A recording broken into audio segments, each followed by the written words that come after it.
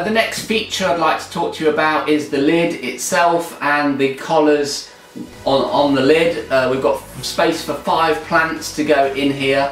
The lid is a locking lid, as you've seen before, but the collars I'm going to show you a little bit more in detail. The whole system, I've tried to think about the simplest way to grow plants, and as far as supporting plants, I believe that these collars are the simplest way.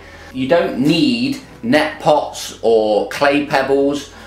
This will actually see your plant all the way through to flowering and beyond. It's a simple little foam collar. It's probably about 2 centimeters deep.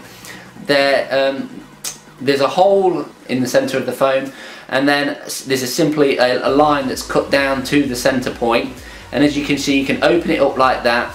You're going to place your plant in there, and obviously it's going to be held nice and snugly when you place the foam collar back into the lid. Now, just another word about the foam collars. The diameter of them is slightly wider than the holes provided, but that's good because it provides compression to the foam collar, which provides support to the plant as it grows.